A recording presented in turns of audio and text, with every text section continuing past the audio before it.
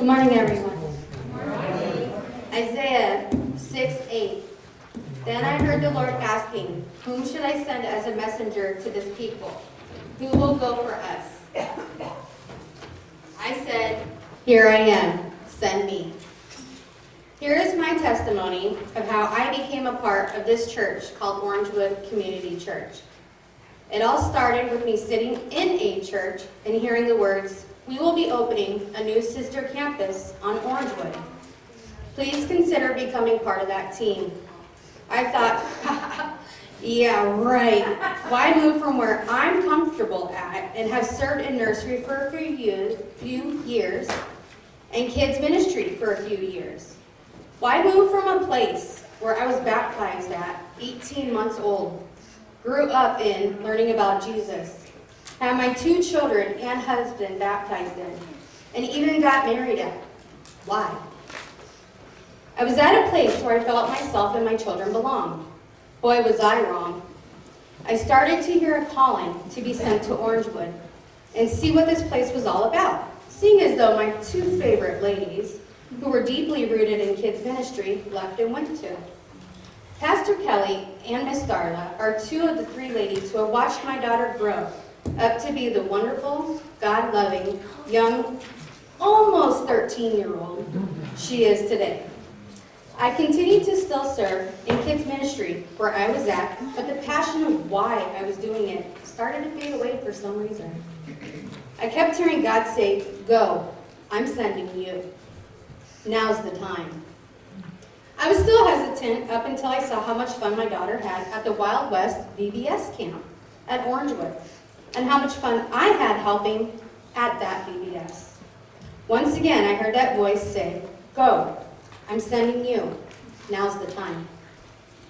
It was at that moment that I knew I had to make the move to Orangewood. It was not an easy decision, but I prayed about it for several months, as that would mean that I would no longer be attending church with my mom, who has been there my whole life, but also not be there with my nephews, Caden and Victor, as they came to know about Jesus. It was a struggle, and I'll tell you, it really was a struggle. But I heard that call yet one more time. Go, I'm sending you. Now's the time. So I listened to the calling and answered it by saying, here I am, send me. And so it happened. I made the switch to Orangewood. I'm fully immersed in kids ministry and have that passion back for what I thought was gone, to be with kids and to help them get to know and love Jesus and all the wonderful things he has done. Not only is Orangewood my church, but to me, it's home. So today, we light the first candle of Advent and are reminded that not only did God send an angel, but he sends each one of us to do his work. Amen.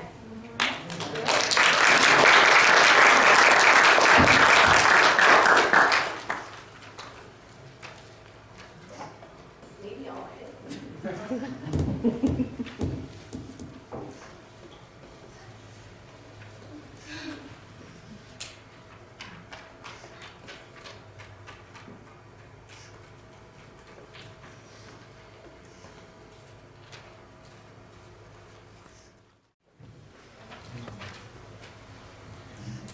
Good morning, Orangewood. Good morning. Welcome to our first Advent at Orangewood Community Church.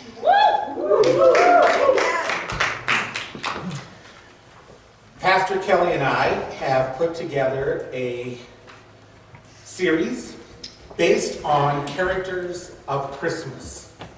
Now, for many of you, you probably think, sure, characters of Christmas.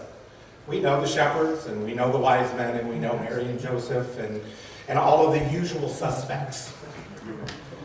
But we wanted to shake it up just a little bit and throw in some that we don't often talk too much about. So we decided to toss in the angel Gabriel and Elizabeth and Zachariah, as well as Mary and Joseph, and Jesus, of course, and even putting in Simeon and Anna. How many of you are familiar with those two? Good. And then we'll get to the wise men. This series, though, isn't just about the characters. But each of these characters, we believe, had a unique characteristic about them. And so what we decided was we were going to pull out that characteristic each week.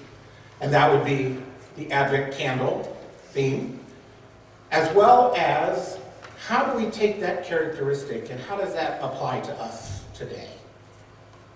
And so today we begin with the angel Gabriel, and the characteristic for him is sent. Now, angels are known to be God's messengers. Not all of them, mind you. The archangel Michael was considered to be the warrior angel. But the angel Gabriel, when he shows up, it's usually because he has a message from God. God is sending him. And so we want to be sure and recognize that just as the angel Gabriel is sent and has a message for God's people, we too are a sent people. But before we get there, I want to highlight the two circumstances in the book of Luke that bring about the angel Gabriel and his appearing. Now, it's interesting that when you talk about, or people talk about seeing angels, I find it hard to believe because people say, they had an encounter with an angel, but every time, and they make this sound like, oh, this encounter was just all warm and fuzzy. But yet when we look at the angel encounters in the Bible, it's not warm and fuzzy. It's filled with fear and trepidation. Oftentimes people thought they were seeing God themselves. But it was an angel. And these angels, this angel in particular, Gabriel, came with a specific message to both Zechariah and to Mary. And interestingly enough, their response to Gabriel is strikingly different. We look at, and most of this series through Advent is based in the book of Luke, because Luke, being the doctor and great investigative reporter that he was, gives us all this detail. We'll bounce into Matthew, but most of the time we're spending is going to be in the book of Luke. And it's Luke where we begin today, right in chapter 1. And we look at John's birth being announced to Zechariah. Now, Zechariah was a priest, and he, of course, had his turn in the temple, in the Holy of Holies. Now, to understand, this is a once-in-a-lifetime type of opportunity for a priest. Because priests, of all the thousands of priests from the line of Aaron, the tribe of Levi that served the temple, there was like 2,000 of them per month that served in the temple. And only one was chosen by lot to go into the Holy of Holies once a year. So the odds of someone getting the opportunity to do this is great. And if you do get it, it will probably be only one time that you ever get to do this in your lifetime. So Zechariah has this opportunity to go into the Holy of Holies and burn incense on the altar, which represent the prayers of the people going up to God. And it is in this Holy of Holies that the angel Gabriel appears to Zechariah. Now, another piece of this that has to be understood is that, and I hope I'm not infringing too much on Pastor Kelly's message for next week, but Elizabeth and Zechariah had been praying for a child. But unfortunately, Elizabeth was considered barren, couldn't have children. And so they were getting along in their years. Long in the tooth, some people might say.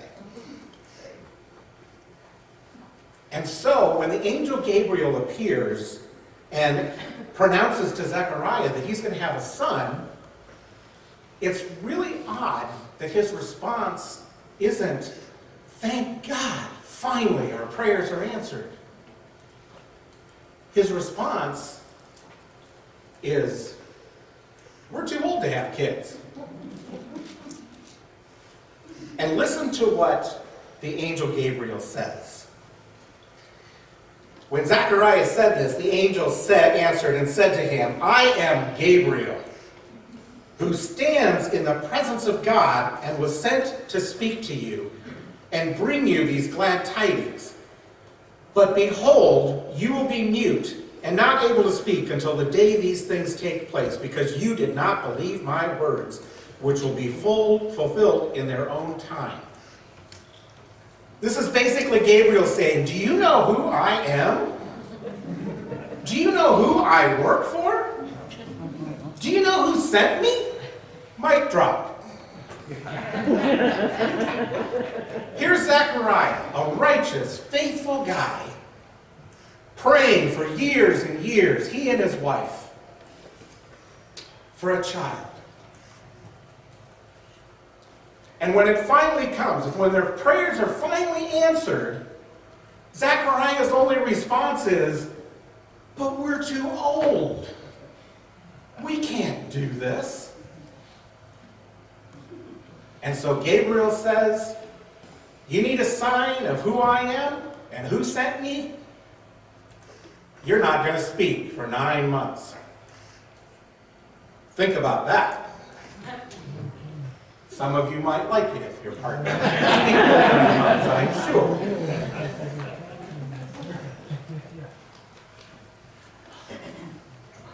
Then we have Gabriel appearing to Mary. So Zechariah's response to Gabriel was one of disbelief, basically. I can't believe this is happening. God found them righteous. God found them to be faithful, and he rewarded them for that. But they couldn't believe it. On the other hand, we have Mary, a teenage girl living in a backwater town called Nazareth. And the angel Gabriel appears to her. 6 months after. And it reads, "Now in the 6th month, the angel Gabriel was sent by God to a city in Galilee named Nazareth, to a virgin betrothed to a man whose name was Joseph, of the house of David. The virgin's name was Mary, and having come in, the angel said to her, 'Rejoice, highly favored one. The Lord is with you. Blessed are you among women.' But when she saw him, she was troubled at his saying, and considered what manner of greeting this was. Then the angel said to her, 'Do not be afraid, Mary, for you have found favor with God. And behold, you will conceive in your womb and bring forth a son, and shall call his name Jesus. He will be great, and will be called the Son of the Highest, and the Lord God will give him the throne of his father David, and he will reign over the house of Jacob forever. And his kingdom there will be no end.' Then Mary said to the angel, 'How can this be, since I do not know a man?' And the angel answered and said to her, 'The Holy Spirit will come upon you, and the power of the highest will overshadow you. Therefore also, that the Holy One who is to be born will be called the Son of God.'" The angel Gabriel appears to Mary, sent by God also. The angel Gabriel, who stands in the very presence of God, brings this message to a woman who no one would have probably ever given even a second thought to. But God found grace and showed this woman grace and said, "You are favored among women." Think about that. All the women in the world, and he picks this one woman. says, "You will give birth to the Son of the Most High. You have found favor with God." Wow. I wonder what she did. She was a teenager. She hadn't even lived that long. Maybe that's why. She hadn't lived long enough to get into trouble yet. But he found favor. The angel Gabriel, sent by God to this woman, and she received it. She was troubled by what the angel said, but she wasn't in disbelief. She didn't deny it. She accepted it. Unlike Zechariah, Mary took the words of the angel Gabriel and kept them in her heart. Can you imagine carrying that information around with you? Not only through 9 months of pregnancy, knowing that this kid is the Son of the Most High, but the angel appeared and told her that she would be favored among women. Now, for us, how is it that we pray all the time to God for things? And then when God answers, we show disbelief. Or maybe we show disbelief before we're even asking. God may not answer your prayers the way you want them to be answered, but God answers prayers. When we're faithful and we believe that God will answer them. And if we're faithful in believing that God will answer them, and when we see how God has answered them, we thank Him for that. Even if it isn't exactly how we thought it should be answered. Now, it's difficult oftentimes to recognize how God answers our prayers, because so many of us send our prayers up to God, right? Just like burning incense almost. The smoke goes up and it disappears, and we forget. We don't remember what it was that we prayed for exactly. Unless, of course, it's something that's really heavy on our hearts, then we probably remember exactly what we were asking God for. But most of our prayers just kind of go up in smoke. So it's hard to really recognize when God has answered those prayers. But when we pray earnestly, and we believe that God will answer them, we don't need to respond in disbelief. We can respond in faithfulness like Mary. Now, what does this have to do with being sent? Well, the angel Gabriel was sent by God. And quite frankly, as Christ followers, we are a sent people. Jesus' command was, go into all the world and make disciples. Jesus' command wasn't, go to your house and sit and wait. Jesus' command wasn't, go to church and listen to somebody ramble on. It was, go into all the world. Go into all the world and make disciples, teaching them as I have taught you. We are a sent people. When we accept Christ into our hearts, we are a sent people. Do we gather as a community of Christ followers? Absolutely. We do that for nourishment, for accountability, for encouragement. We need that. But ultimately, we are a sent people. We are sent out into the world to make a difference for Christ, to be a light. We aren't called to put a basket over our church.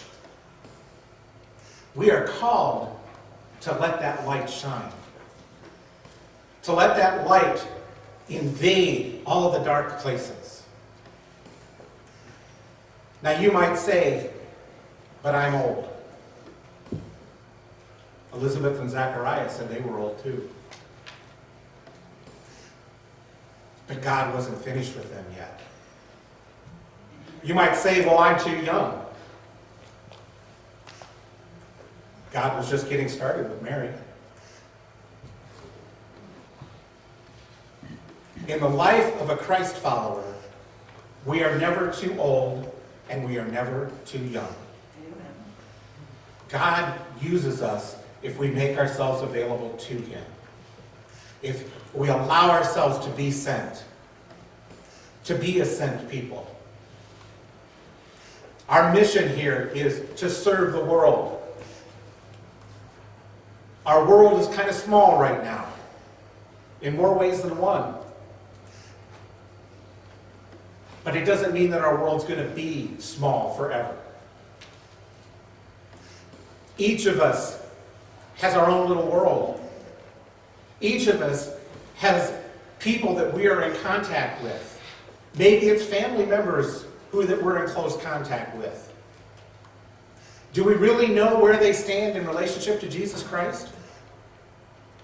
Even though they're a family member of ours?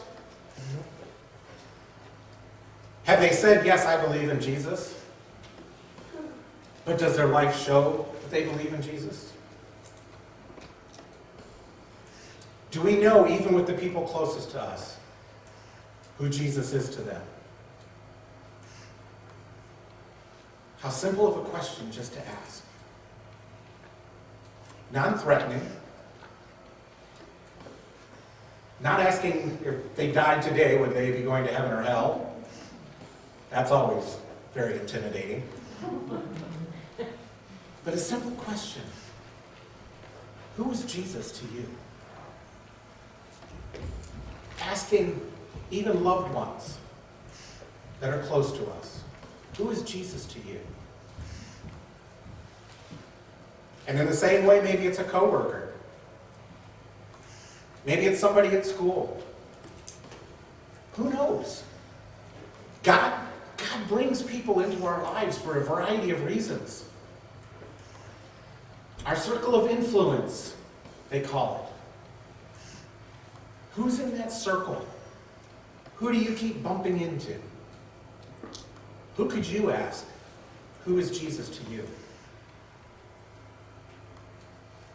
And then listen honestly to their response and hear what they have to say. It may not necessarily be what you would expect, but I believe as a church, we are obligated to recognize that God is sending us. Yes, we gather here as a community of Christ followers. As I said, to be encouraged, to be nourished, to be held accountable. But we are also called to go into all the world, to be sent. Because God is a sending God. Just look through the history, the Old Testament. How many people did He send? Isaiah, here I am, send me. Moses, sent. Noah, sent off in an ark. Abraham, sent away from all of his family to an unknown place. Very, very much ascending people. That's who we are. God wants to send you. And all you need to remember is you have the power of the Holy Spirit behind you. God is with you. You don't go it alone. And you have everybody in here behind you. Go. Right now? Not yet. Let us pray. Heavenly Father, you call us to be a sent people. You call us out, just as you called out Zechariah. You called him out from his disbelief, just as you called out Mary. You send the angel Gabriel to be a messenger, and now you send us to be messengers to a world in need of a message that is getting lost in all the noise of everything that's going on. A message of hope, a message of joy, good news, as you call it. The kingdom of heaven is here. And as we celebrate this time of year, this Advent season, this time of preparation, I pray, God, that we would prepare our hearts during this time, that we would take this time during the month of December to really think about what you did in sending your Son to earth as an innocent little baby, fragile, who would grow into a man who would be the King of Kings and the Lord of Lords. Father, we continue to pray for folks in our midst that struggle with health issues and fear of COVID, and loved ones who we know have contracted or been exposed to COVID. Lord, we pray that as the days continue and they get longer and longer with this pandemic, that we can find hope in the midst of all of this, that we can find peace, peace that you bring to us. Lord, we pray for those people during these holidays that feel lonely, even in the midst of this pandemic, where people are even more alone than ever. God, we pray for them. And we pray for our church family, our family of Christ followers here, that they could be strong, that they could stand firm in their faith, that they can continue to encourage one another, to hold each other accountable, and that we can be that light in a dark place to those who need it. Amen. One of